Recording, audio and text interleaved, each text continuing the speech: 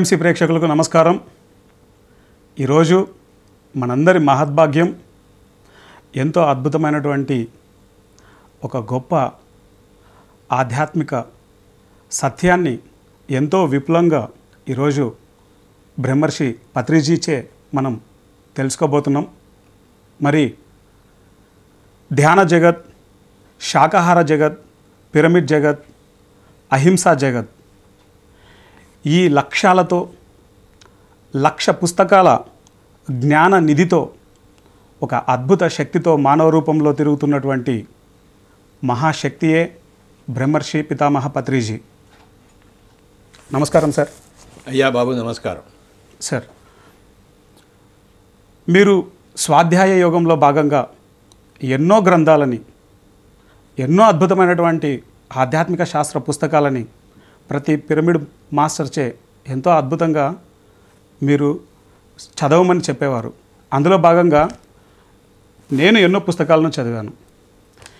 ఈ క్రమంలో రామాయణం అనేటువంటి గ్రంథాన్ని తీసుకున్నప్పుడు ఆ యొక్క రామాయణంలో ప్రాపంచికంగా తీసుకుంటే సూర్యవంశస్థులైనటువంటి అయోధ్య రాజు దశరథ మహారాజు, ఆయనకి 3 భార్యలు, పుత్ర కామేష్ట యాగం ద్వారా వారికి 4 సంతానం.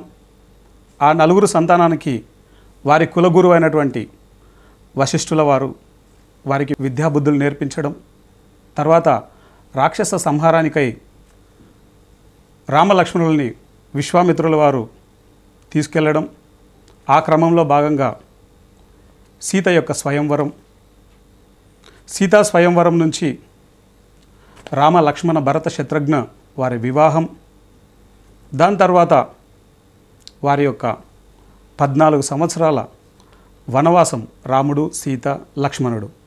ఇలా ఒక ప్రాపంచికంగా ఈ యొక్క గ్రంథాన్ని తీసుకున్నప్పుడు ఆ యొక్క వనవాసంలో సీతాపహరణం జరగడం, హనుమంతుల వారి సాయం తీసుకొని రాముడు యుద్ధం చేసి రావణుడితోటి సీతను తీసుకురావడం, అయోధ్యకు చేరడం, మొత్తం వెరసి ఇదంతా ఎందుకు అంటే ధర్మ సంస్థాపనార్థం రామావతారం అని చెప్పబడి ఉంది సార్. అసలు ధర్మం అంటే ఏంటి సార్? మనిషి బ్రతుకు వేరే, ధర్మంతో జీవించడం వేరే.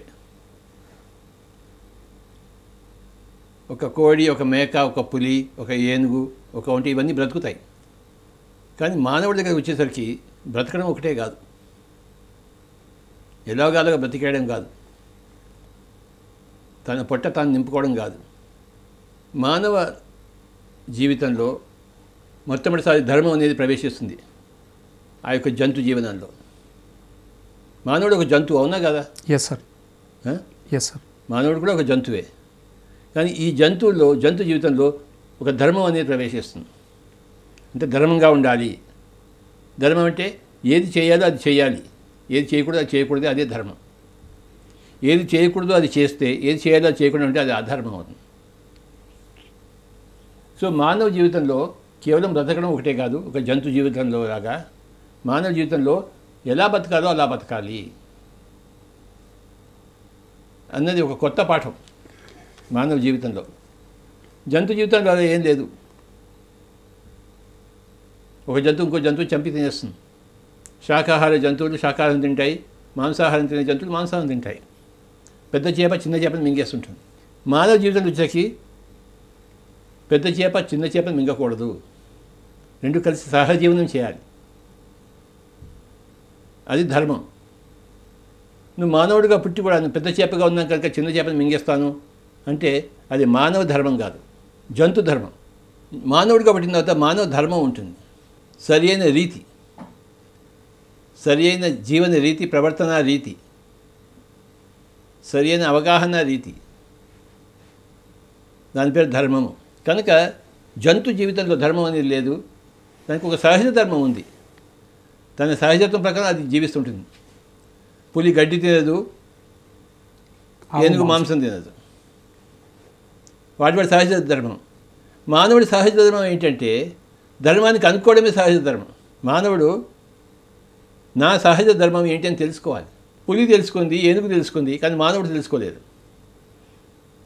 ఆ మానవుడికి తెలియజెప్పడం కోసమే ఈ రామాయణ మహాభారత గ్రంథాలు అనేటువంటివి వస్తాయి. ఆ మానవుడు ఎలా ప్రవర్తించాలి చెప్పడం కోసమే మహానుభావులు పడుతుంటారు, బోధన ఇస్తుంటారు. ఏం బోధన ఇస్తారు? ధర్మం కోసము. అంటే మానవుడు ప్రవర్తించవలసిన రీతి. జంతువులా ప్రవర్తించకూడదు. జంతువు కన్నా విభిన్నంగా ఒక మానవుడిగా ప్రవర్తించాలి. అంటే ధర్మం. నువ్వు అధర్మంగా జీవిస్తే నువ్వు మానవుడిగా సరైన మానవుడిగా జీవించడం లేదు, సరికాని మానవుడివి. ధర్మంతో జీవిస్తే నువ్వు సరైన మానవుడి. అంటే ఇది ఇహపర లోకానికి సంబంధించి ఉంటుందా సార్? ధర్మం అనేది పరలోకానికి సంబంధించింది కాదు, ఇహలోకానికి సంబంధించిందే. జ్ఞానం అనేది పరలోకానికి సంబంధించింది. ఓకే. ధర్మం వేరే, జ్ఞానం వేరే. ఇహలోకానికి సంబంధించింది ధర్మం. ఇహలోకం నుంచి పరలోకానికి తీసుకెళ్లేది జ్ఞానం. ధర్మానికి పరలోకానికి సంబంధమే లేదు. ధర్మానికి ఇహలోకానికే సంబంధం ఉంది. కానీ ఎవరైతే ధర్మంగా ఉంటారో వాళ్ళు పరంపరగా జ్ఞానానికి అర్హులు అవుతారు. ఎవరైతే అధర్మంగా చేస్తారో వాళ్ళ జ్ఞానానికి అర్హులు కాదు. వాళ్ళు ఫస్ట్ ధర్మం వస్తుంది, తర్వాత జ్ఞానం వస్తుంది. సార్, ఈ రామాయణంలో రాముని యొక్క పాత్ర ఏమని తెలియజేస్తాయి సార్? రాముడు ధర్మాన్ని పరిపాలించాడు, ధర్మాన్ని బోధించాడు. కృష్ణుడు ధర్మాన్ని కాకుండా జ్ఞానాన్ని పోషించాడు. రాముడికి కృష్ణుడికి తేడా అది. Okay sir. రాముడు ధర్మానికి అవతారము, కృష్ణుడు జ్ఞానానికి అవతారం. రాముడికి వశిష్ఠుడు గురువు, కానీ ఇక్కడ కృష్ణుడే అందరికీ గురువు అయ్యాడు. రాముడు ధర్మానికి ప్రతీక. రాముడు ఏం చేశాడు? పితృవాక్య పరిపాలన చేశాడు. Yes sir. ఒక సమాజంలో ఒక కుటుంబం ఉంటే ఆ కుటుంబం పెద్ద ఉంటాడా? ఉంటారు సార్. ఫాదర్ ఉంటారు, పెద్దవారు, ఎవరో ఒకరు పెద్దవాళ్ళు ఉంటారు కదా. Yes sir. ఆ కుటుంబ పెద్దను గౌరవించడం నేర్చుకున్నాడు రాముడు. నువ్వు ఇంట్లోంచి వెళ్ళిపోవాలి, నువ్వు వనవాసం చేయాలంటే ఓకే అన్నాడు, అంతే. పితృవాక్య పరిపాలన అంటే నీకన్నా పెద్దవాళ్ళకి నువ్వు అణిగి ఉండడం. వాళ్ళు తప్పు చేస్తే మనం తప్పు చేస్తావా అని ఉండొచ్చు. వాళ్ళు తప్పు చేస్తే మనం తప్పు చేస్తున్నామని కాదు ఇక్కడ. వాళ్ళు తప్ప రైటే మనకు అనవసరం. వాళ్ళకి అనుకూలంగా ఉండాలి మనం, మనకి ఎన్ని కష్టాలు వచ్చినా సరే. ఒక్కొక్క అవతారంలో ఒక్కొక్క మాస్టరు ఒక్కొక్క గుణానికి ప్రతీక అవుతాడు. మనిషిలో ఎన్నో గుణాలు రావాలి. ఒక్కొక్క మహానుభావుడి జీవితము, ఒక రాముడి జీవితము, ఒక కృష్ణుడి జీవితము, ఒక యేసు ప్రభువు జీవితము, ఒక మహమ్మద్ జీవితము, ఒక దయానంద సరస్వతి జీవితము, ఒక అరబిందో జీవితము, ఒక బుద్ధుడి జీవితము ఒక్కొక్క కోణంలో ప్రపంచానికి దారి చూపిస్తుంది. రాముడు ధర్మం అనే దారిని చూపించాడు. Okay sir.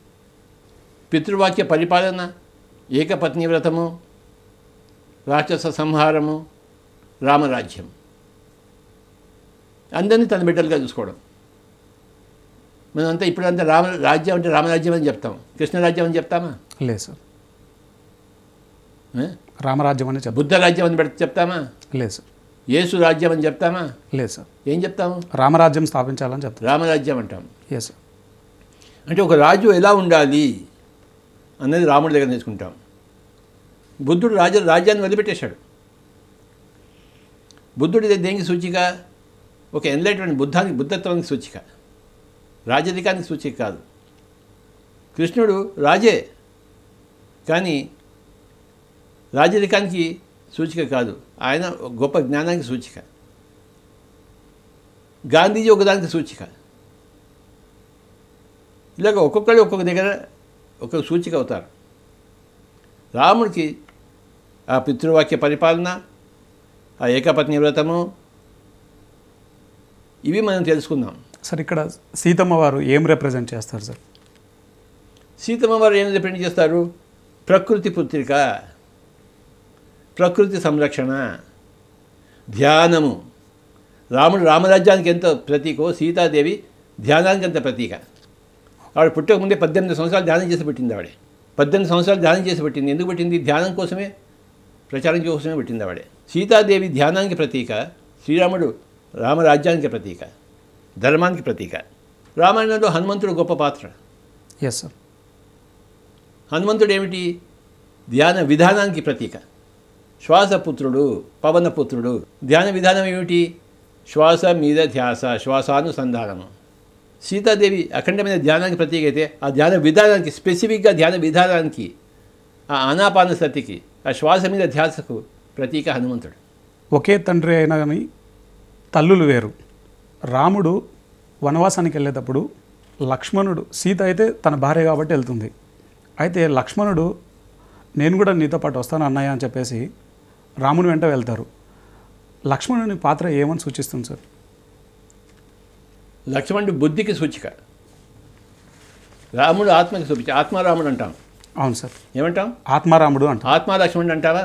అనం సార్, ఆత్మారాముడు అంటాం. రాముడు ఆత్మకి ప్రతీక. Okay sir. 5 ఉన్నాయి మనకి. సార్. శరీరము, మనస్సు, బుద్ధి, ఆత్మ, సర్వాత్మ. కృష్ణుడు సర్వాత్మకి ప్రతీక. రాముడు ఆత్మారాముడు. ఈ ఆత్మ పక్కన వేది ఉంది ఎవడు? లక్ష్మణుడు. Okay sir. బుద్ధి. మిగతా 2 వేళ్ళు భరత శత్రుఘ్నుడు. సార్. 4 ఉన్నారు. చాలా బాగుంది సార్. కైక పుత్రుడు భరతుడు. సార్. కైక అంటే ఏంటి? కాయంతో ఏకము. కైక కాయంతో ఏకము. కాయం, ఇది కాయం కదా, శరీరం. సార్. ఇది భరతుడు. సార్. ఇది శత్రుఘ్నుడు అంటే సుమిత్రాపుత్రుడు. సార్. అంటే ఇటు శరీరంతోనూ స్నేహము, ఇటు ఆత్మతోనూ స్నేహం. సార్. అలాగే వీడు లక్ష్మణుడు. బుద్ధి. సార్. బుద్ధి యొక్క లక్షణం ఏంటంటే ఎప్పుడు ఆత్మ దగ్గర వెళ్ళాలి, ఎప్పుడు ఆత్మతో కూడా ఉండాలి. ఓకే. కనుకనే ఈ వేలు పక్కన ఉండదు, ఈ వేలు ఈ వేలు పక్కన ఈ 2 వేళ్ళు లేవు. భరతుడు, శత్రుఘ్నుడు, లక్ష్మణుడు, రాముడు. ఈ 4 వేళ్ళు 4 సూచిస్తుంది. చాలా బాగుంది సార్. సీతాదేవి రాముడి యొక్క శక్తి. ఈ ఆత్మ యొక్క శక్తి ధ్యానం. శక్తి ఎక్కడి నుంచి వస్తుంది? ధ్యానం ద్వారా. ధ్యానం నుంచి వస్తుంది. సార్. సో సీతాదేవి ఆత్మ యొక్క శక్తికి, ఆత్మ యొక్క సౌందర్యానికి ప్రతీక, ఆత్మ యొక్క స్థితప్రజ్ఞతకు ప్రతీక. ఆత్మకు ప్రతీక శ్రీరాముడు, ఆత్మారాముడు. శ్రీరాముడు కౌసల్యపుత్రుడు. అవును సార్. కౌసల్య అంటే ఏంటి? కుశలము. కుశలం నుంచి పుట్టిన పుత్రుడే కౌసల్యపుత్రుడు శ్రీరాముడు. కాయంతో ఏకము. కైక పుట్టింది భరతుడు. తమోగుణం నుంచి పుట్టినవాడు. కైక ఏం కోరుకుంటుంది? నా కొడుకే రాజ్యం చేయాలంటుంది. అవును సార్. అది శరీరం ఒక తత్వం. నేను, నా కొడుకు, నా మొగుడు, ఇదంతా శరీరం. కౌసల్య అందరికి కుశలం చూస్తుంది. అవును సార్. శ్రీరాముడు కౌసల్యపుత్రుడు. ఆ పేరు ఎంత బాగుంది చూడు. సుమిత్ర అంటే 2 మధ్యలో ఉండేది. ఆ కౌశల్యము పక్కన ఈ కాయము 2 మధ్యలో ఉండేది సుమిత్ర. 2 మధ్యలో ఉంది కనుక 2 కొడుకులు. Okay sir. భరతుడితో ఉండే శత్రుఘ్నుడు, రాముడితో ఉండే లక్ష్మణుడు. ఎంత బాగా ఉంది చూడదు శ్రీరామాయణం. చాలా అద్భుతంగా ఉంది సార్. ఇది కథ కావచ్చు, నిజం కావచ్చు, మనకు తెలియదు. కథ అయినా దాని గొప్పతనం ఉంది, నిజమైనా అంతకన్నా గొప్పతనం ఉంది. కథ అంటేనే ఇది గొప్పతనం, మహా గొప్పతనం. భారతదేశానికి రామాయణమే పట్టుగొమ్మ. సార్, ఇక్కడ వీరి తండ్రి దశరథ మహారాజు. దశరథుడు. దశ అంటే 10. రథుడు అంటే దశరథాలు. ఎన్ని ఉన్నాయి రథాలు? 10. ఏమిటి ఆ రథాలు? పంచ జ్ఞానేంద్రియాలు, పంచ కర్మేంద్రియాలు. కరెక్ట్. 5 జ్ఞానేంద్రియాలు, 5 కర్మేంద్రియాలతో కొన్ని జీవుడు ఉన్నాడు. జీవుడు ఆ దశరథుడు. ఓకే. అయోధ్య అనే నగరాన్ని పరిపాలిస్తున్నాడు. అయోధ్య సార్. యోధ్య అంటే యుద్ధం చేత జయింపబడేది. ఓకే. అంటే యుద్ధం చేత జయింపబడేది అయోధ్య. నువ్వు ఎంత యుద్ధం చేసినా కూడాను శరీరంను జయించలేవు. నువ్వు శరీరం పోవాల్సిందే, గిట్టాల్సిందే. అది ప్రకృతి ధర్మం. అది నువ్వు ఎన్నో లక్షల సంవత్సరాలు దాన్ని గట్టిగా ఉంచుకోవచ్చు కాక, కానీ అది పోవాల్సిందే. అది ఈ శరీరంలో, అయోధ్య అనే శరీరంలో జీవుడు ఉన్నాడు 5 జ్ఞానేంద్రియ కర్మేంద్రియాలతో. అది దశరథుడు. ఈ జీవుడికి 3 పెళ్ళాలు. ఈ జీవుడికి 3 గుణాలు ఉన్నాయి. తమోగుణము, రజోగుణము, సాత్వికము. తమోగుణం అంటే కైక, రజోగుణం అంటే సుమిత్ర, సాత్వికం అంటే కౌసల్య. ఈ సాత్విక యొక్క పుత్రుడు కౌసల్యపుత్రుడు శ్రీరాముడు. Okay sir. ఇది అందరి కథ చెప్తుంది, దశరథుడి కథ. ఎంత బాగుంది ఈ పేర్లు, ఎంత బాగున్నాయి. చాలా బాగున్నాయి సార్. సార్, సీతాపహరణం జరిగిన తర్వాత లంకలో అశోకవనంలో ఎంతగానో శోకించింది సీతమ్మ వారు అని చెప్తారు. శోకించలేదు. సీతమ్మవారు ఎప్పుడు శోకించలేదు కనుక అశోకవనం అని పేరు పెట్టారు. ఏదో ఒక వృక్షం ఉండేది పేరు పెట్టచ్చు కదా, అశోకవనం పేరు పెట్టారు. అక్కడ శోకం లేదు, ఆవిడ ఎప్పుడు ఏడవలేదు. ధ్యానం చేసేవాడు ఎవడు ఏడవడు, ధ్యానం చేయని వల్లే ఏడుస్తారు. సీతాదేవి గొప్ప ధ్యాన యోగిని, అంతకన్నా గొప్ప ధ్యాన యోగిని లేరు. సార్ లంకలో అంతా కూడా ఆవిడ కళ్ళు తెరవలేదు. ఆ రాక్షసుని ఎందుకు చూస్తుంది ఆవిడకేం పని? నీతో నాకు పని చెప్తే నేనేం చేస్తాను చెప్పు? చూడరు సార్, కళ్ళు మూసుకుంటాను అంతే. Yes sir. నీతో నాకు అవసరం లేదయ్యా, నేనేం చేస్తాను చెప్పు? కళ్ళు మూసుకుంటారు సార్. నీతో అవసరం ఉంది, ఏం చేస్తాను? నన్ను చూస్తారు. సో ఆ రాక్షసులతో అవసరం ఉందా సీతకి? లేదు సార్. ఎందుకు కళ్ళు విప్పి చూస్తుంది? వాళ్ళతో మాట్లాడుతుందా? లేదు సార్. కళ్ళు విప్పి చూస్తుందా? లేదు సార్. ఆవిడ చేయలేదు, కళ్ళు మూసుకుని కూర్చుంది. చాలామంది ఆ నీళ్ళు ఇవ్వడానికి పోయారు, అన్నం పెట్టారు, ఈవిడ ఏం తినలేదు. ఈవిడ ఏమీ తినకుండా బతుకుతుంది ఆవిడ. ఈ అన్టోల్డ్ స్టోరీ ఆఫ్ సీతాదేవి ఇవన్నీ మనకి బాగా తెలుస్తాయి. మనకి అంతకుముందులో మనకు తెలియదు రామాయణం గురించి, అసలు రామాయణం గురించి మనకు తెలియదు ఇన్ని రోజులు. ఈ అన్టోల్డ్ స్టోరీ ఆఫ్ సీత వచ్చిన తర్వాతే మనకి అసలు సంగతులన్నీ బయటపడ్డాయి. ఏం బయటపడిందంటే సీతాదేవి ఆ సంవత్సరము తినలేదు, తాగలేదు, నిద్రపోలేదు, ఎప్పుడు ధ్యానంలోకి వచ్చింది. ఆవిడకి ఏమైనా కష్టం ఒక సంవత్సరం అంతా ధ్యానంలో ఉండడం? కష్టమా? లేదు సార్. నీకు నాకు కష్టం, ఆవిడకి ఏం కష్టం? మళ్ళీ ఎప్పుడైతే రాముడు వచ్చాడో అప్పుడే కళ్ళు విప్పింది ఆవిడ. కళ్ళు విప్పలేదు, అనవసరమైన పని ఒక్కటి కూడా చేయదు ఆవిడ. మనం అన్ని అనవసరమైన పనులే చేస్తుంటాం. మనకి పనికి ఇలా చూస్తూనే ఉంటాం, పక్కింట్లో ఏం జరుగుతుందని చెప్పేసి. వాళ్ళు ఏం చెప్తున్నా వీళ్ళేం చెప్తున్నా మనం వింటాం. సీతాదేవి వింటుందేమి? ధ్యానులందరికీ ఆదిదేవత సీతమ్మ.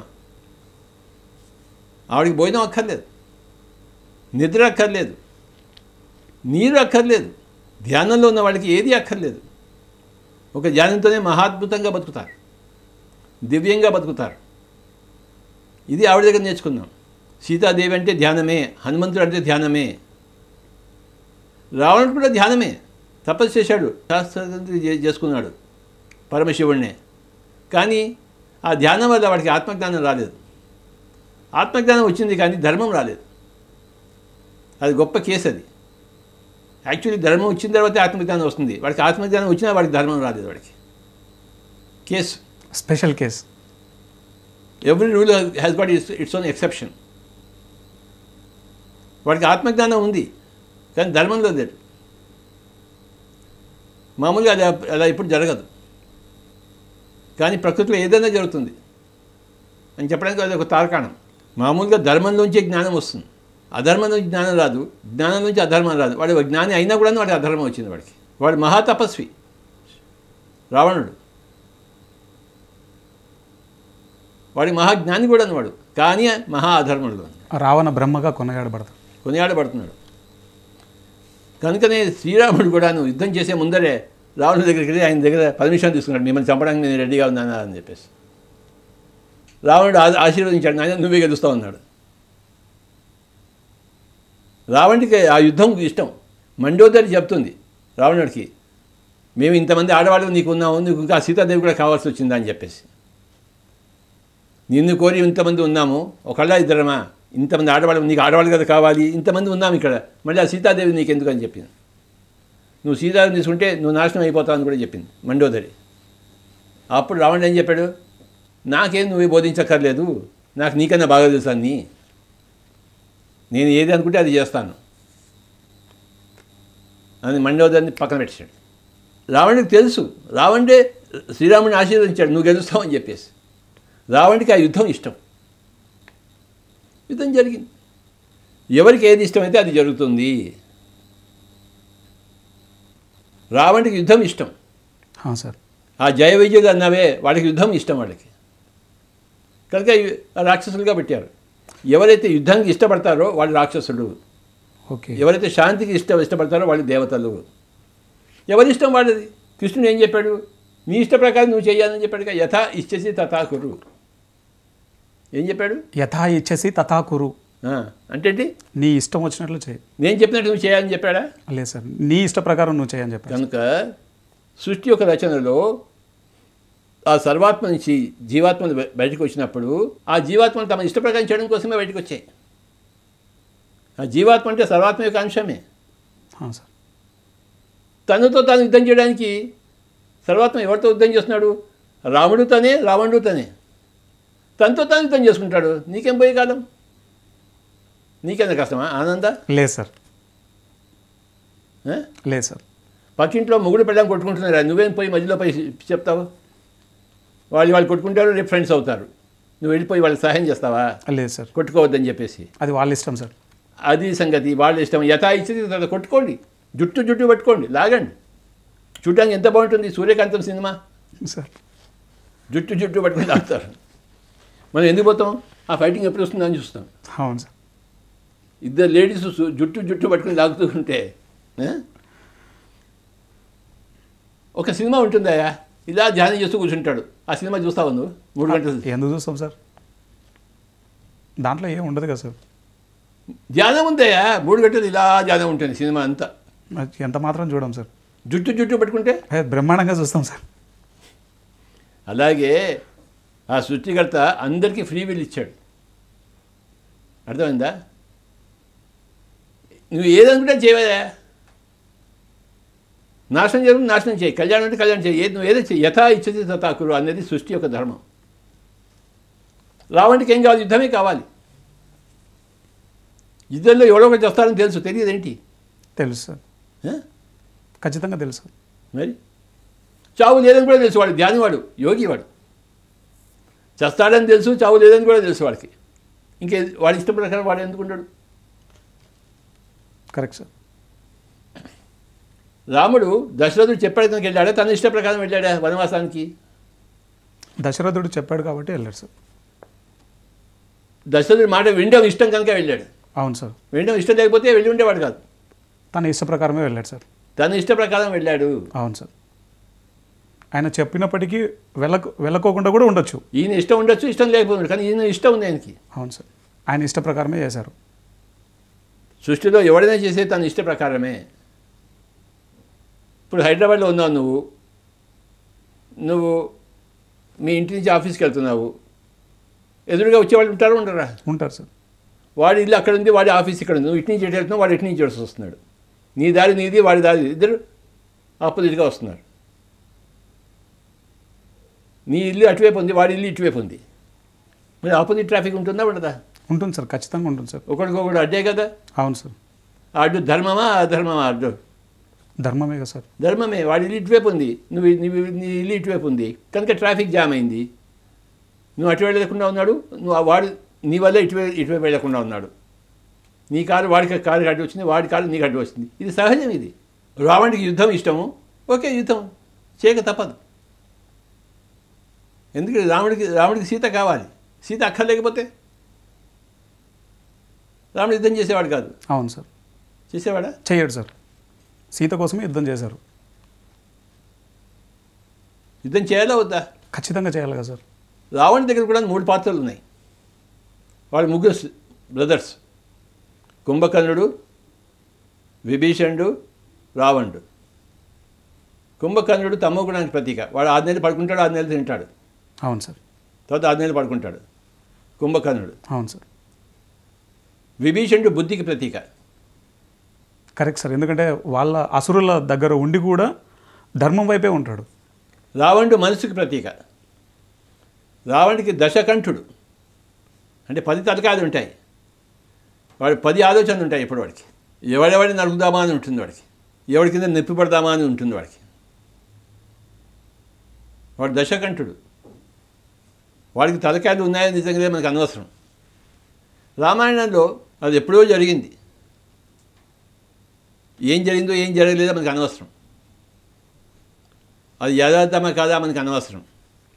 కానీ అందులోంచి పాఠాలు నేర్చుకోవాలి మనం. ఆ పాఠాలు మనకి నేర్పించడం కోసమే రామాయణం రాయబడింది. ఒక పుస్తకం రాయడానికి ఏదైనా లక్ష్యం ఉంటుందా ఉండదా? ఖచ్చితంగా ఉంటుంది సార్. ఖచ్చితంగా ఉంటుంది సార్. నువ్వు ఏదైనా పుస్తకం రాసావా? ధ్యాన విద్యార్థి అన్న పుస్తకం రాశాను సార్. ధ్యాన విద్యార్థి అనే పుస్తకం ఎందుకు రాసావు నువ్వు? ప్రతి విద్యార్థికి ధ్యాన శాస్త్రం యొక్క ఇంపార్టెన్స్ను తెలియజేయడానికి రాశాను సార్. ఆ లక్ష్యం ఉంది కదా ఆ పుస్తకం రాయడానికి? ఉంది సార్. మరి నీకే ఆ లక్ష్యం ఉంటే ఎవరికి ఏ పుస్తకం రాసిన వాడికి లక్ష్యం ఉంటుందా ఉండదా? ఖచ్చితంగా ఉంటుంది. ఊరికే పని లేక రాస్తాడా పుస్తకాన్ని? లేదు సార్. అందులో రామాయణం అనే గొప్ప గ్రంథం రాశాడు. దాని ఉద్దేశం ఏంటి? ఈ ఇన్ని పాత్రల ద్వారా, ఇన్ని కథల ద్వారా అందులో సగం జరిగి ఉండొచ్చు, సగం జరిగి ఉండకపోవచ్చు. ఏ సన్నివేశం నిజంగా జరిగిందో ఏది లేదో మనకు అనవసరం మనకి. ఓకే, కానీ ఆ కథలోంచి మనకి ఎన్నో పాఠాలు వస్తాయి. మనకి సీతాదేవి ఎన్ని కష్టాలను ఎదుర్కొంది, రాముడు ఎన్ని కష్టాలను ఎదుర్కొని మళ్ళీ సీతను సంపాదించుకున్నాడని వచ్చిందా లేదా పాఠం? వచ్చింది సార్. అంటే నువ్వు కూడా నీకు ఏది కావాలని సంపాదించుకుంటావు అని చెప్పేసి. Okay sir. రావణుడు ఎంతో శక్తిని సంపాదించాడు ధ్యానం ద్వారా, సిద్ధులను సంపాదించాడు. అవునా కదా? అవును సార్. రావణ బ్రహ్మగా కొనియాడబడ్డాడు కనుక నీకు కూడా సిద్ధు కాబట్టి నువ్వు కూడా ధ్యానం చేయబోయి, కానీ ఆ సిద్ధుని సరిగా ఉపయోగించబోయి లోక కళ్యాణాని కోసం. లక్ష్మణుడు బుద్ధికి ప్రతీక, ఇక్కడ కూడా విభీషణుడు కూడా బుద్ధికి ప్రతీక. శరీరం కుంభకర్ణుడు, మనసు రావణుడు, బుద్ధి విభీషణుడు. సార్. ముగ్గురు అన్నదమ్ములు. కుంభకర్ణుడు రావణుతో ఉన్నాడు, విభీషణుడితో ఉన్నాడా? లేదు సార్. విభీషణుడు చెప్పినా వినడు సార్. విభీషణుడు రావణుని వదిలిపెట్టేసి రావణుడి దగ్గర చేరాడు. ఈ వేలు వదిలిపెట్టేసి ఈ వేలు దగ్గర చేరింది. సార్. అదే ఈ బుద్ధి యొక్క లక్ష్యం. మనసును వదిలిపెట్టేసి ఆత్మ దగ్గర చేరుతుంది. ఎప్పుడు మనసు రావణుడు, బుద్ధి విభీషణుడు, కుంభకర్ణుడు శరీరము, తమోగుణము, రజోగుణము, సాత్వికము. ఆత్మ ఇప్పుడు శుద్ధ సాత్వికము, సర్వాత్మ నిర్గుణము. నీ ఇష్టం వచ్చి నువ్వు చేయవా అంటాడు. నువ్వు ఏం చేసినా నాకు ఆటే అంటాడు. ఇది ఇంకా అద్భుతంగా ఉంది సార్. అసలు కుంభకర్ణుడు, రావణుడు, విభీషణుడు, రాముడు. కుంభకర్ణుడు రావణుడు కింద ఉన్నాడు. సార్. విభీషణుడు రావణుడి కన్నా ఒక మెట్టు పై ఉన్నవాడు. రావణుని వదిలిపెట్టేసి రాముడి దగ్గర చేరాడు. అవును సార్. అదే బుద్ధి యొక్క లక్షణం. కుంభకర్ణుడి శరీరానికి ప్రతీక, రావణుడు మనస్సుకు ప్రతీక, విభీషణుడు బుద్ధికి ప్రతీక. విభీషణుడు చిరంజీవి తెలుసా నీకు? తెలియదు సార్. హనుమంతుడు చిరంజీవి అవునా కదా? హనుమంతుడు చిరంజీవి. హనుమంతుడాగే విభీషణుడు కూడా చిరంజీవి. అప్పటికి ఇప్పటికే ఉన్నాడు ఆయన. సార్. అప్పటికి ఇప్పటికీ హనుమంతుడు ఉన్నాడు. ఎంతోమంది చిరంజీవులు ఉన్నారు. అంటే కొన్ని వేల సంవత్సరాల నుంచి ధ్యానం చేస్తున్న వాళ్ళు ఉన్నారు. ఆ యుగంలో ఉన్నవాళ్ళు, ఈ యుగంలో కూడా వాళ్ళు ఉన్నారు. వాళ్ళు విభీషణుడు చిరంజీవి తెలుసా నీకు? మీ ద్వారా తెలుసుకున్నాను సార్. అది సంగతి. వాళ్ళు కొన్ని వేల సంవత్సరాలు అదే శరీరంలో ఉన్నారంటే దానికి పర్పస్ ఉంటుందా ఉండదా? ఖచ్చితంగా ఉంటుంది సార్. ఖచ్చితంగా ఉంటుంది సార్. నువ్వు శరీరంలో ఉన్నాక నీకు పర్పస్ ఉందా లేదా? ఉంది సార్. మరి వాళ్ళకి ఖచ్చితంగా ఉంటుంది సార్. దేనికైనా కారణం లేకుండా కార్యం ఉంటుంది ఏంటి? ఉండదు సార్. సో అందరి యొక్క కార్యాలను గమనిస్తూ వాళ్ళ కారణాలు తెలుసుకోవడమే మన జ్ఞానము. వాళ్ళు ఏ కార్యం చేశారు, ఏ కారణంతో చేశారు తెలుసుకోవడం. మహాత్మా గాంధీ తన బ్యారిస్టర్ పదవిని వదిలిపెట్టేశాడా లేదా? Yes sir. దేశం కోసం కష్టపడ్డాడా లేదా? చాలా కష్టపడ్డారు సార్. ఆయన జీవితం నుంచి మనం నేర్చుకోవాలా వద్దా? ఖచ్చితంగా నేర్చుకోవాలి సార్. ఎందుకంటే ప్రతి ఒక్కరి జీవితం నుంచి మనం నేర్చుకోవాలి. ఆ జీవితం వెనకాల ఒక కారణం ఉంటుంది. ప్రతి ఒక్క పుస్తకాన్ని చదవాలి. మనం రామాయణం చదవాలి, మహాభారతం చదవాలి, ఏ పుస్తకమైనా చదవాలి. ఆ రాయబడింది ఒక కారణంతో. అశోకవనం అంటే అక్కడ శోకం లేదు, పేరులోనే ఉంది అశోకం. ప్రతి పేరుని గమనించాలి. కైక అనే పదాన్ని గమనించాలి, సుమిత్ర అనే పదాన్ని గమనించాలి, కౌశల్య అనే పదాన్ని గమనించాలి, దశరథుడు అనే పదాన్ని గమనించాలి, అయోధ్య అనే పదాన్ని గమనించాలి. విభీషణుడు అంటే భీషణం లేనివాడు, భయం లేనివాడు, ఓకే, భయపెట్టడం లేనివాడు విభీషణుడు. ఇక్కడ ఉన్న ప్రతి పదానికి అర్థం ఉన్నాయి సార్. ఆ ప్రతి పదాన్ని అలా కూర్చాడు వాల్మీకి. ఇంకేదో పేరు పెట్టచ్చు కదా? Correct sir. ఏ పేరు పెడితేనేముంది, కానీ పేర్లు సరిగా పెడతారు. ఆ పేరులోని మర్మాన్ని మనం గ్రహించాలి. ఒక క్యారెక్టర్ యొక్క మహిమని మనం గ్రహించాలి. ఆ క్యారెక్టర్ ఒక పాత్ర, ఒక గుణానికి ప్రతీక. సార్ ఇప్పుడు మీరు వాల్మీకి అన్నారు కదా సార్, ఈయన రత్నాకరుడుగా ఉన్నటువంటి దశలో ఎంతో హింసాత్మకంగా జీవించినటువంటి ఒక వ్యక్తి రామాయణం అనేటువంటి ఒక గ్రంథాన్ని రచించారు సార్. కనుక దాన్ని బట్టి ఏం తెలుస్తుంది మనకి, నువ్వు ఎంత హీన స్థితిలో ఉన్నా ఎంత ఉత్తమ స్థితికి నువ్వు వెళ్ళొచ్చు అని చెప్పేసి. ఒకటే జన్మలో 4 సంవత్సరాలు ధ్యానం చేశాడు రత్నాకరుడు. సార్. పుట్టంతా పెరిగిపోయింది. ఆ పుట్ట పేరే వాల్మీకం. ఆ పుట్ట నుంచి బయటకు వచ్చాక వాల్మీకి అన్నారు. ఓకే. వాల్మీకం అంటే పుట్ట. ఆ పుట్టలోంచి బయటకు వచ్చాడు, దాని నుంచి బయటకు వచ్చాడు కాబట్టి వాల్మీకి అన్నారు. రామాయణం రాశాడు. తన తాడైతే కొన్ని చూశాడు, కొన్ని అలంకరించాడు, కొన్ని జనరంజకంగా చేశాడు, కొన్ని పాఠాలు నేర్పించడానికి దానికి రంగులు దిద్ది మనకి ఇచ్చాడు. మనకి ఆ వాల్మీకి మళ్ళీ ఇంకో జన్మ తీసుకున్నాడు, తులసీదాస్ లాగా. సార్, ఆ వాల్మీకి ఇంకో జన్మ తీసుకుని తులసీదాస్లా వచ్చాడు.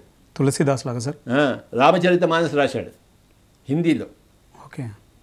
రామాయణం సంస్కృతంలో, సార్. ఈ రామచరిత మానస్ హిందీలో. ఓకే. తులసీదాస్ వాల్మీకి యొక్క మరొక జన్మ. ఉత్తర భారతదేశంలో అంతా ఎక్కడ చూసినా రామచరిత మానస్ ఉంటుంది, తులసీదాస్ది. సార్. ఇంకో జన్మ తీసుకుంటాడు వాల్మీకి, ఇంకో రామాయణం రాస్తాడు. ఆ కాలానికి అనుగుణంగా ఆయన ఇష్టం అయింది. ఎవరి ఇష్టం వారిది. అది సంగతి. ఎవరి ఇష్టం వాళ్ళది. ఎప్పటికీ ఉండే సూత్రం అది. రాముడి ఇష్టం రాముడిది, రావణుడి ఇష్టం రావణుడిది, హిట్లర్ ఇష్టం హిట్లర్కి ఏం కావాలి? నాశనం. యుద్ధం ప్రపంచ యుద్ధం జరిగింది సార్. ఆ రావణుడే మళ్ళీ హిట్లర్గా పెట్టాడు. అవునా సార్? నువ్వు అన్నావా జయ విజయుల్లో సార్, హిరణ్యకశ్యపుడు 3 జన్మలు, సనక సనందనాథులు ఆ బ్రహ్మమానస పుత్రులు ఆ జయ విజయుడికి 6 జన్మలు శిక్ష వేస్తారు సార్. దాన్ని మహావిష్ణువు 3 జన్మలకు తగ్గిస్తాడు. అందులో ఒక జన్మ హిరణ్యకశ్యపుడు, 2వ జన్మ రావణుడు, 3వ జన్మ హిట్లర్. అయిపోయింది. హిట్లర్ వెజిటేరియన్ తెలుసా నీకు? తెలియదు సార్. అంతే. ఆ రావణుడు జంతువులు నిండా మనిషాడు, వాడితో కొంచెం ఇంప్రూవ్మెంట్ వచ్చింది. ఓకే. కానీ మనుషుల మీద బాంబులు వేశాడు. గతంలో ఉన్నటువంటి ఆ యొక్క వాసనలు ఈ జన్మలో కూడా వచ్చాయి. కొద్దిగా ఇంప్రూవ్మెంట్ ఉంటుంది కాబట్టి వెజిటేరియన్ అయ్యాడు. సార్, అద్భుతం సార్. ఒక్కొక్క ఆత్మకి కొన్ని యుగాలు పడుతుంది చిన్న చిన్న ఇంప్రూవ్మెంట్స్ రావడం కోసం. నువ్వు వెజిటేరియన్ అయ్యావా లేదా? అయ్యాను సార్. ఎందుకు అయ్యావు? నాన్ వెజిటేరియన్ అనేది ఎంత మాత్రం మనం తీసుకునే ఆహారం కాదు. మరి ఎందుకు తీసుకున్నావు ముందు? అది నాకు తెలియదు సార్. అది మీరు వచ్చి ధ్యానం నేర్పిన తర్వాత నా లోపల నుంచి తినకూడదని అనిపించి నేను మానేశాను సార్. అలాగే రావణ్ణి కూడా తిన్న మానేశాడు. ఇప్పుడు తీసి హిట్లర్గా వచ్చాడు.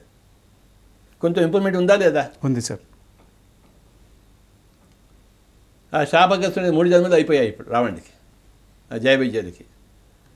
మళ్ళీ ఏమవుతుందో చూద్దాం. వాడు మళ్ళీ అవే రిపీట్ చేస్తూ ఏముంది పెద్ద. మళ్ళీ వెనక్కి వెళ్ళచ్చు, ముందుకు రావచ్చు. నీకేమైనా అభ్యంతరం వాడు వెనక్కి వెళ్తే? నాకు ఎంత మాత్రం అభ్యంతరం లేదు సార్.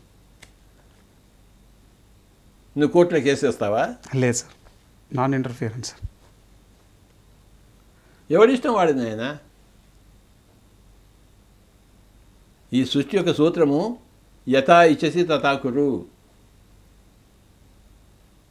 ఇవాళ చాలా అద్భుతంగా ఉంది సార్. అసలు అది హయ్యెస్ట్ సూత్రము, సృష్టి యొక్క మూల సిద్ధాంతము. రాక్షసులు ఎప్పుడు ఉంటారు, దేవతలు ఎప్పుడు ఉంటారు, దేవాది దేవులు ఎప్పుడు ఉంటారు. ఈ దేవతలు దేవాది దేవుల దగ్గరికి వెళ్తారు.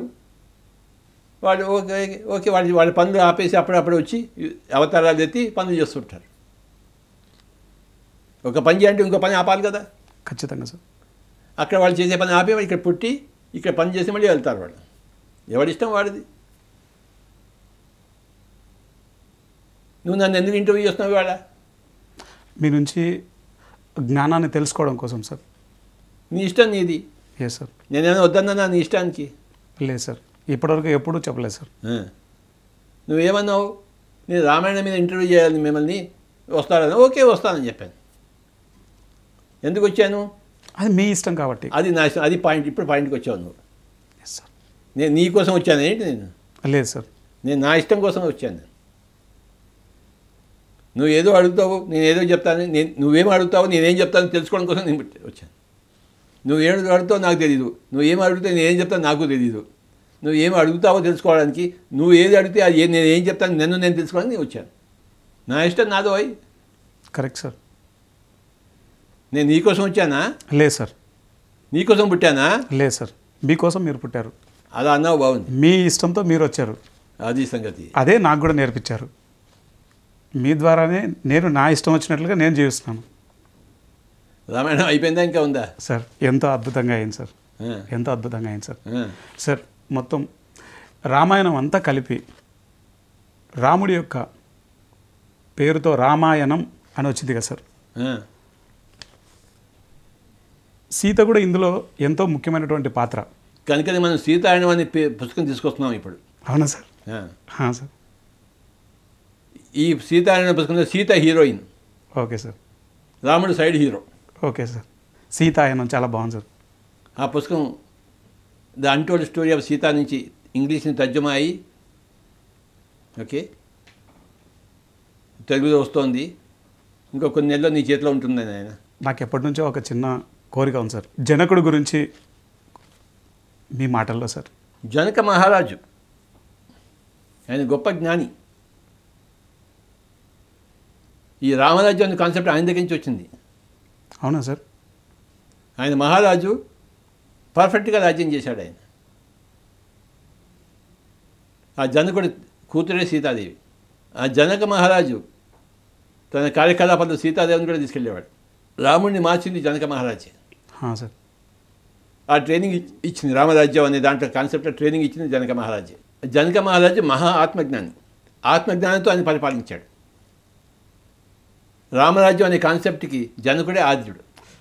ఓకే. పరంపరగా రాముడు అయ్యాడు. రాముడు ఒరిజినల్ కాదు, జనక మహారాజు ఒరిజినల్ మనకి తెలిసినంతవరకు ఈ కథ ప్రకారం. Okay sir. రాముడు దాన్ని విస్తృతం చేశాడు. చిన్న నగరం నుంచి పెద్ద నగరానికి తీసుకెళ్ళాడు. చిన్న రాజ్యం నుంచి పెద్ద రాజ్యానికి తీసుకెళ్ళాడు. భూమండలం అంతా ఆ కాన్సెప్ట్ చేయించాడు. జనకుడు ఒక దగ్గరే ఉన్నాడు, కానీ రాముడు అన్ని చోట్ల భూమండలం అంతా వ్యాపించాడు. జనకుడి పాత్ర ఎంతో ఉంది. అందరి పాత్ర ఉంటుంది. రామాయణంలో అందరి పాత్ర ఉంటుంది. మహాభారతంలో అందరి పాత్ర ఉందా లేదా? ఉంది సార్. ఈ పిఎస్ఎస్ఎంలో అందరి పాత్ర ఉందా లేదా? ఉంది సార్. ఈ పిఎస్ఎస్ఎంలో పెద్ద మహాభారతం ఇది. 100% కరెక్ట్ సార్. అవునా? సరిగ్గా పోల్చారు సార్. ఇది నవయుగ మహాభారతం ఇది. Yes sir. పిఎస్ఎస్ఎం అందరి పాత్ర అందరు చేశారా? డ్రైవర్ పాత్ర డ్రైవర్ చేశాడు లేదా? చేశారు సార్. చేశారు సార్. వంట చేసేవాళ్ళు వంట చేసే పాత్ర చేశారా? దాని చెప్పేవాళ్ళు దాని వాళ్ళు చెప్పేవాళ్ళ పాత్ర. ఈ కెమెరాతో షూటింగ్ చేసేవాళ్ళు వాళ్ళ పాత్ర ఉందా లేదా? ఉంది సార్. అందరి పాత్ర ఉందా లేదా? ఇది పెద్ద మహాభారతం ఇది, నవయుగ మహాభారతం. కరెక్ట్ పేరు పెట్టారు సార్. సార్, మీ మాటల్లో వశిష్ఠ మహర్షి గురించి, బ్రహ్మర్షి వశిష్ఠుల వారి గురించి. రాముడు 16 ఏళ్ల వయసుకే వాళ్ళ తండ్రి ఏం చేశాడంటే, నువ్వు సమ్మర్ హాలిడేస్ వచ్చే నువ్వు అంతా ఊరిపోయి చూసిరా అన్నాడు. దేశానంతా తిరిగిరా అని చెప్పాడు. నలుగురిని పంపించాడు దేశాటం చేసిరామని చెప్పేసి. వీళ్ళు నలుగురు కూడా దేశాటం చేసి సమ్మర్ హాలిడేస్లో ఆశ్రమాలు పోయి చూసి తిరిగి వచ్చారు. ఎక్కడెక్కడ పిరమిడ్ ఆశ్రమం ఉందో అని చెప్పేసి. ఇప్పుడు పిరమిడ్ లేవనుకుంటున్నావు అప్పుడు నువ్వు? లేదు సార్, అక్కడ వాళ్ళు నిర్మించిన కుటీరాలన్నీ పిరమిడ్ షేప్ లేక సార్. కనుక అన్ని ఆశ్రమాలకు వెళ్ళి అంతా విని వచ్చారు. విని వచ్చి రాముడు ఆలోచనలో పడ్డాడు, నాకు ఈ రాజ్యం ఎందుకు, నేను కూడా ధ్యానం చేసుకుంటానని చెప్పేసి. ఆయన ఒక రూమ్లో తను లాక్ చేసుకుని ధ్యానం చేయడం మొదలుపెట్టాడు. రూమ్ నుంచి బయటికి రావడం లేదు. దశరథుడు ఏడుస్తున్నాడు, ఏమిటి నా కొడుకు ఇలా అయిపోయాడని చెప్పి. ఏదో సమ్మర్ హాలిడే ఎంజాయ్ చేయాలంటే ఏదో ధ్యానం చేసుకుని వచ్చాడు వీడు. పాత గుణాలు పోవు కదా. వైరాగ్యం ఆవహించేసింది. ఆవహించేసింది. అప్పుడు విశ్వామిత్రుడిని పిలిచాడు, చూడు ఈ రాముడు ఏం చేస్తున్నాడని చెప్పేసి. విశ్వామిత్రుడు తలుపు తట్టి, నేనయ్యా అన్నాడు. స్వామీజీ మీరా అని చెప్పేసి తలుపు తెరిచాడు. ఏమిటి నీ సంగతి అన్నాడు. ఏమిటి సంగతి, నేను కూడా మీలాగా అవుతాను, మీరంతా యోగులు అయ్యారు కదా, నేను కూడా యోగీశ్వరుని అవుతాను, నాకు ఈ రాజ్యం వద్దన్నాడు. ఆయనకి వైరాగ్యం వచ్చింది. సార్. అప్పుడు విశ్వామిత్రుడు చెప్పాడు, నువ్వు రాజ్యం చేయడం కోసం వచ్చావయ్యా, నీ జన్మ కారణం రాజ్యం చేయడమే, నువ్వు మాదా ఉండడం కోసం రాలేదు, నువ్వు రాజ్యం చేయడం కోసం వచ్చావయ్యా అని చెప్పాడు విశ్వామిత్రుడు. నువ్వు మాదాగా ధ్యానం చేసుకోవడం కోసం పుట్టలేదు, అవి అంతా అవన్నీ గత జన్మలో అయిపోయినాయి నీకు, ఈ జన్మలో అవి చేయడం కోసం నువ్వు రాలేదని చెప్పాడు. అన్ని దొంగ మాటలు చెప్తారు మీరు అన్నాడు రాముడు. చూడే, నాకేం దొంగ మాటలు ఏం రావు, నేను ఉన్నదే చెప్తున్నాను, కానీ నీకు విస్తారంగా చెప్పడానికి నా వల్ల కాదు, నాకు టైం లేదు, నేను వెళ్ళాలి, నాకు వేరే పనులు ఉన్నాయి. వాడు వశిష్ఠుడు ఉన్నాడు, వాడికి ఏం పని లేదు, వాడి దగ్గర పోన్నాడు, వాడికి అన్ని బాగా చెప్తాడని చెప్పాడు వశిష్ఠుడి దగ్గరికి. అవునా అని చెప్పేసి అప్పుడు వశిష్ఠుడి వారికి రాముడి వారికి సంవాదం 10 రోజులు జరిగింది. అదే యోగ వాసిష్టం. Okay sir. 30,000 శ్లోకాలు ఉన్నాయి అందులో. రామాయణం కాకుండా యోగ వాసిష్టం వినాలి అందరూ. Okay sir. అది అసలైన రామాయణం, యోగ వాసిష్టం. రాముడికి వశిష్ఠుడికి సంవాదం. నువ్వు చదివావు ఎప్పుడైనా పుస్తకాన్ని? నాగల్దిన్న పిరమిడ్ స్పిరిచువల్ సొసైటీ వాళ్ళు 1999లో ప్రింట్ చేశారు సార్ యోగ వాసిష్టం చిన్న బుక్. మీరే సార్ చేశారు అది. ఆ మొత్తం పుస్తకం చదవాలి, లేకపోతే హుస్సేన్ సాగర్లో దూకి చావు నువ్వు. తప్పకుండా చదువుతాను సార్. రామాయణం గురించి మాట్లాడతావు, యోగ వాసిష్టం గురించి ఎందుకు మాట్లాడవు? తప్పకుండా చదువుతాను సార్. అప్పుడు మీరు రిలీజ్ చేసిన ఆ చిన్న బుక్ చదివాను సార్ నేను. ఆ పెద్ద బుక్ నుంచి కొన్ని శ్లోకాలు తీసి చిన్న బుక్ చేశాను నేను. సార్ ఆ పెద్ద బుక్ చదవాలి అందరూ. చదువుతాను సార్. అది యోగ వాసిష్టము. యోగ వాసిష్టం అది చదవకపోతే నీ Ramayanam waste. Sir pyramid masters అందరూ యోగ వాసిష్టం చదివి తీరాలి. ఆ 30,000 శ్లోకాలు చదివి తీరాలి. ఇంత లావు పుస్తకము. మన సముద్ర లక్ష్మణయ్య గారు ఎంతో చక్కగా చేశాడు దాన్ని తెలుగులో. ఆ పుస్తకం చదవాలి. Yes sir. ప్రతి ఇంట్లోనూ యోగ వాసిష్టం ఉండాలి. అది అసలైన రామాయణం, రాముడికి వశిష్ఠుడికి జరిగిన సంవాదం.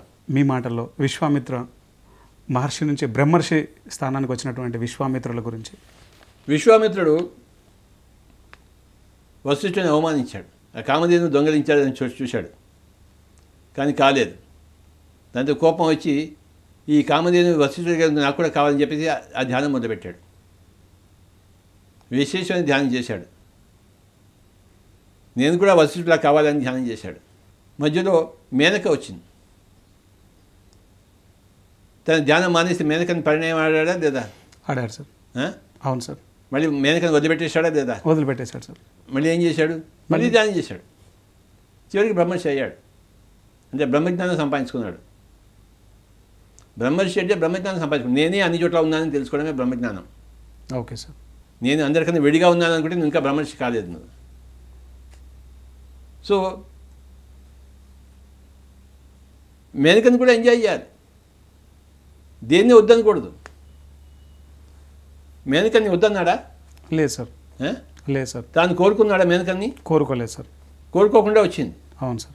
ఇదే మా కర్నూలు స్వామీజీ చెప్తారన్నమాట. కోరి సాధించరాదు, కోరిక వచ్చింది కాదనరాదు, వస్తుంటే వస్తుంది అని సంబరపడిపోరాదు, పోతుంటే అయ్యో పోతున్న బాధపడరాదు. మళ్ళీ బెనకపోతే ఆయన బాధపడ్డా? ఏం బాధపడలేదు. ఆ పిల్లాన్ని సాక్కున్నాడు. చక్కగా ధ్యాన సాధన కూడా చేశారు. కణ్వ మహామునికి ఇచ్చేశాడు శకుంతలని. సార్. మేనకతో సంబంధం పెట్టుకున్నాడా? పిల్లతో సంబంధం పెట్టుకున్నాడా? ఎవరితో సంబంధం పెట్టుకోలేదు సార్. కానీ మేనకతో అనుభవించాడు, పిల్ల కూడా పుట్టింది. అవును.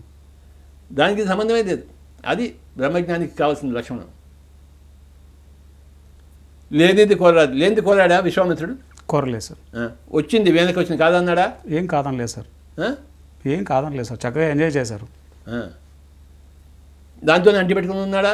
లేదు సార్. ఆ మేనకి నేను వెళ్ళిపోతాను, వచ్చిన పని అయిపోతుందంటే ఓకే అన్నాడు, టాటా అన్నాడు. తామరాకు మీద నీటి బొట్టులాగా ఉన్నారు సార్. అది సంగతి. కనుక విశ్వామిత్రుడి కథ గొప్ప కథ. ఆ విశ్వామిత్రుడి వారికి నా యొక్క నమస్కారాలు. Thank you very much sir. మిమ్మల్ని ఇంటర్వ్యూ చేసేటువంటి ఆ మహద్భాగ్యం రావడం నా జన్మజన్మల అదృష్టం sir. Thank you very much sir. అందరం కాసేపు ధ్యానం చేద్దాం సార్. వ్రేళ్ళల్లో వ్రేళ్ళు పెట్టుకోవాలి, కాళ్ళు 2 క్రాస్ చేసుకొని కూర్చోవాలి, కళ్ళు 2 మూసుకోవాలి, శ్వాస మీద ధ్యాస ఉంచాలి. సహజంగా సరళంగా తానంతట తానుగా జరుగుతున్నటువంటి ఉచ్ఛ్వాస నిశ్వాసాలను గమనిస్తూ ఉండాలి. వేళ్ళల్లో వేళ్ళు కలపడం ద్వారా 10% ఎనర్జీ సేవ్ అవుతుంది. కాళ్ళు 2 క్రాస్ చేసుకుని కూర్చోవడం ద్వారా 10% ఎనర్జీ సేవ్ అవుతుంది. మరి కళ్ళు 2 మూసుకోవడం ద్వారా 80% ఎనర్జీ సేవ్ అవుతుంది. ఇది కూర్చునే విధానం. తర్వాత సహజంగా సరళంగా తానంతట తానుగా జరుగుతున్న శ్వాసను గమనిస్తూ ఉండాలి. ఏ మంత్రము జపించకూడదు, ఏ నామస్మరణ చేయకూడదు, ఏ దేవతా రూపాన్ని ఊహించుకోకూడదు. శ్వాస మీద ధ్యాస.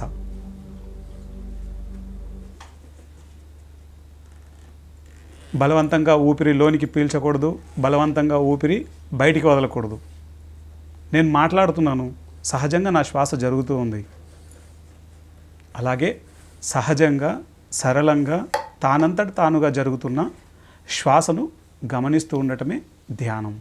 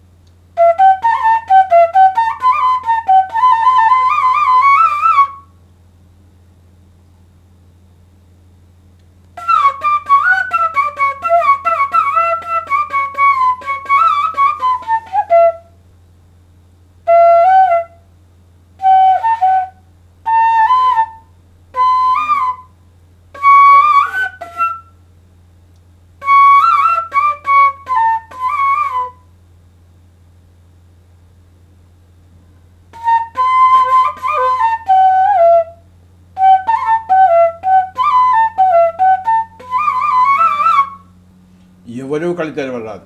శ్వాస మీద ధ్యాస, శ్వాసానుసంధానం. Be with your breath. శ్వాసపుత్రుడికా, పవనపుత్రుడికా. ఇదే రామాయణం యొక్క ముఖ్యమైన అంశము. హనుమంతుడు రాకముందు కిష్కింధాకాండ, హనుమంతుడు వచ్చిన తర్వాత సుందరాకాండ. ధ్యానం రాకముందు కిష్కింధాకాండ, ధ్యానం వచ్చిన తర్వాత సుందరాకాండ. కిష్కింధాకాండ అంటే కోతి లాంటి ఆ జీవితం పోయి ఒక సుందరమైన జీవితం వస్తుంది ధ్యానం ద్వారా. ఇదే రామాయణం యొక్క నిజమైన సందేశం. హనుమంతుడి ద్వారా ఇవ్వబడింది మనకి. ఆ వాయుపుత్రుడి ద్వారా అంటే శ్వాసపుత్రుడి ద్వారా, ఆ పవనపుత్రుడి ద్వారా. ఆనాపానస్థితి అంటే శ్వాసపుత్రుడు కావడము, పవనపుత్రుడు కావడము. అందరూ పవనపుత్రుడు కావాలి, శ్వాసపుత్రుడు కావాలి. అందరూ సుందరకాండలోకి ప్రవేశించాలి, కిష్కింధాకాండను వదిలిపెట్టేసి. ఆ పేర్లు ఎంత చక్కగా పెట్టారో, కిష్కింధాకాండ అని, సుందరకాండ అని చెప్పేసి.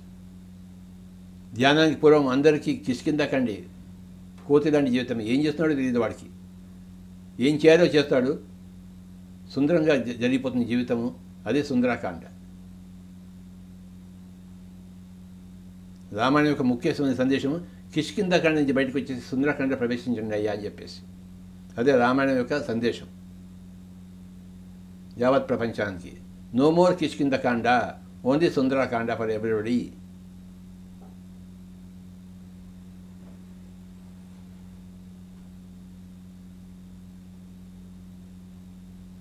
నీ ఆత్మతత్వం ద్వారా నీ మనస్సు యొక్క తత్వాన్ని సంహరించాలి. మనస్సు రావణుడు, కుంభకర్ణుడు శరీరము, బుద్ధి విభీషణుడు, రాముడు ఆత్మ.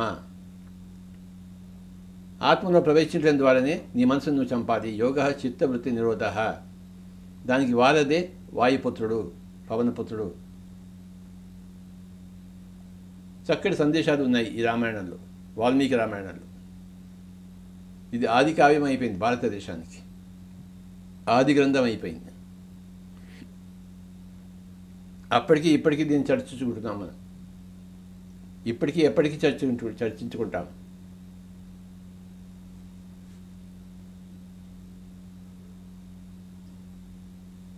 ఇంకొక 5 నిమిషాలు ఎవరు కూడా తెలియదు.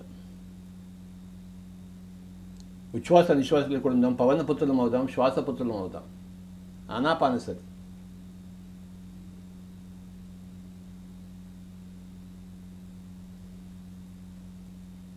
ముక్కులోని గాలి ముక్తికి మరి దారి. కాయపుటి ఊపిరిలో గని ఉన్నది, ఊపిరిలో దేవుడున్నాడు యోగేంద్రులకు. అన్నమాచార్య వారు చెప్పారు. సత్యం అన్ని చోట ఒకటే. ఆ ఒక్కగానొక సత్యం పేరే ధ్యానము. ఆ ధ్యానాన్ని దశ దిశలో వ్యాపింపజేయడం కోసమే పిరమిడ్ స్పిరిచువల్ సొసైటీ మూమెంట్. అందరూ ధ్యానం చేయాలి, ధ్యానం నేర్చుకోవాలి, ధ్యానం అభ్యాసం చేయాలి, ధ్యానాన్ని బోధించాలి, అందరికీ ధ్యానాన్ని ప్రచారం చేయాలి. Learn meditation, practice meditation, teach meditation and spread meditation.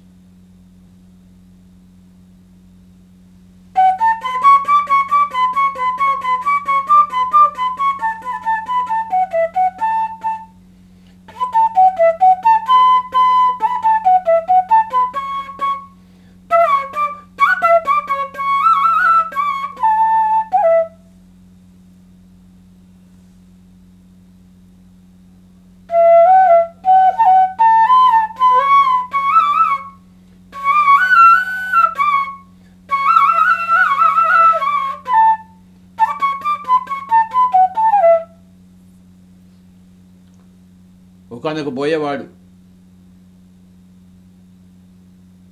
అందరినీ చంపుకు తినే బోయేవాడు రత్నాకరుడు వాల్మీకి అయ్యాడు, మహర్షి అయ్యాడు. మరి మనమెందుకు కాలేము? ఆయన స్వంత జీవితం నుంచి మనమెందుకు నేర్చుకోము? ఎంత హీన స్థితిలో ఉన్నా, ఎంత ఉత్తమోత్తమ స్థితికైనా మనం ఎదగగలుగుతామని చెప్పేదే రత్నాకర జీవితం, వాల్మీకి జీవితం. మనం నేర్చుకోవాల్సింది వాల్మీకుడి దగ్గర నుంచి. ఎలాంటి వాడే అయ్యాడు. మరి మనమేమవుతున్నాం?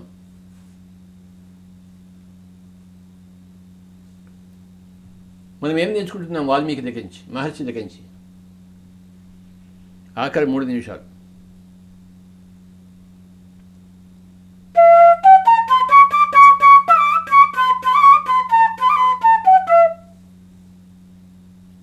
అందరూ యోగ వాసిష్టం విని చదివి తీరాలి. మహాగ్రంథం.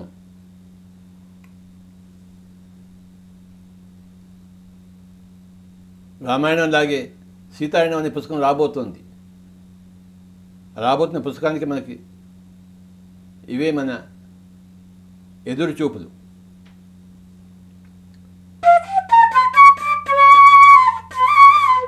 ఇంగ్లీష్లో వచ్చింది సీతారాయణం అనే పుస్తకం, the untold story of Sita. ఇప్పుడు మన తెలుగులో వస్తుంది, అన్ని భాషల్లోకి వస్తుంది, భారతీయ భాషల్లో అన్నింటిలోకి వస్తుంది. నిజమైన రామాయణం బయటపడుతుంది.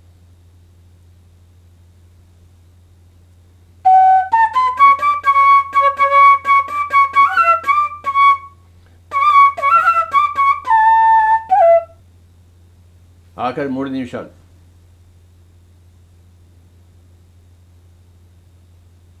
ఏ రోజుకి ఆ రోజే మహాద్భుత ధ్యానం చేయాలి.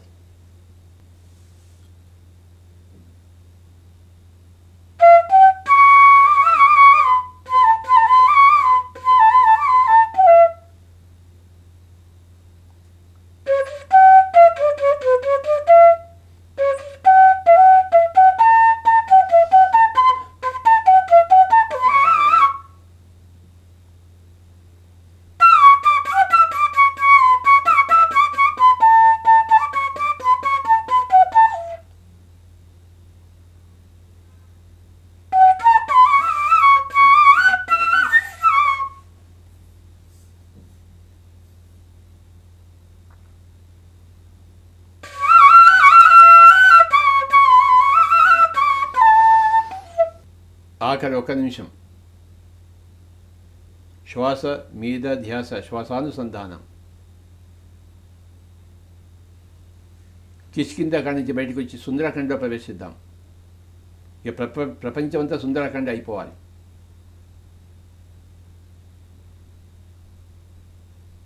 No more కిష్కింధాఖండ, only Sundarakanda.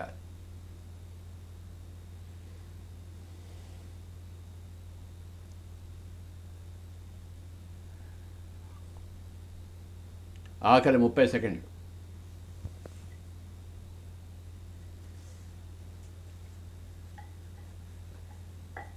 20 సెకండ్లు.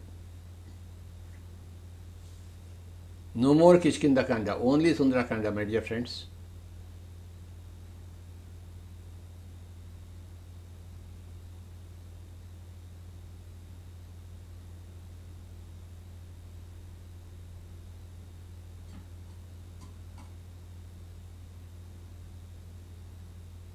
హనుమంతుల వారి అంత మనం ధ్యానం చేద్దాం, సీతమ్మ వారి అంత ధ్యానం చేద్దాం. మనం